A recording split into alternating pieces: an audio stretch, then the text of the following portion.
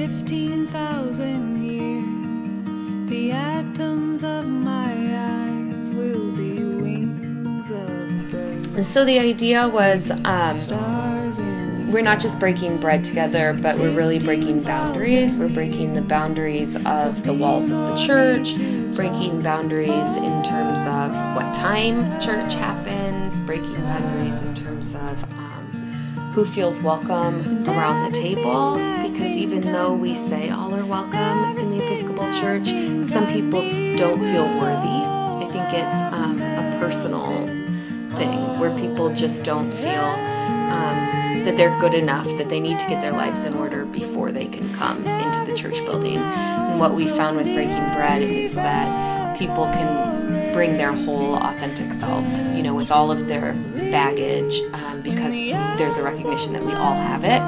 And I think that's why when we have conversations too during breaking bread, people are willing to open up very quickly. There's this level of trust and of understanding that we all have our own stories to share, and that we all matter too. The other boundary that we're breaking in terms of religion is that not even everyone who comes to breaking bread is an Episcopalian and not even Christian. We've had people come who are just really interested in spirituality, and sometimes we have people who participate in everything and might not take the bread and wine, but it's never been a moment where people feel uncomfortable or excuse themselves. The community just kind of goes with the flow, and those who want to take it, and those who don't, and there's never even a need to identify in terms of where we're at. We just always say, participate however you feel comfortable.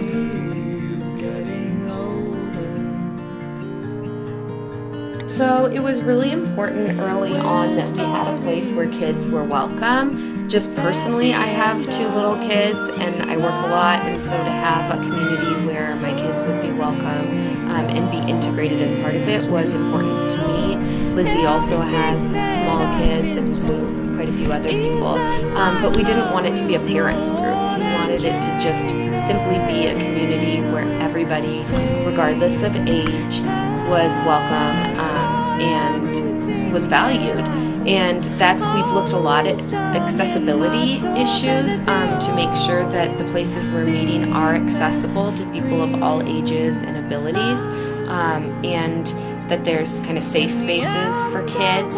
There's absolute craziness sometimes with the kids, but it's also fun. They get their hands dirty and you know, help celebrate the Eucharist, and they enter into it as they are able to. But you know, no one's ever complained, at least not to me, about the kids.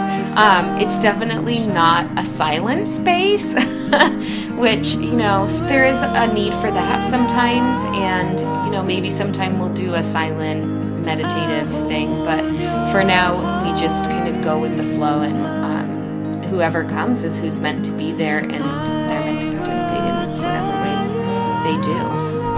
And people take turns kind of gathering up the kids and re-engaging them if they start going a little crazy. It's not just like the parents have to take care of their own kids.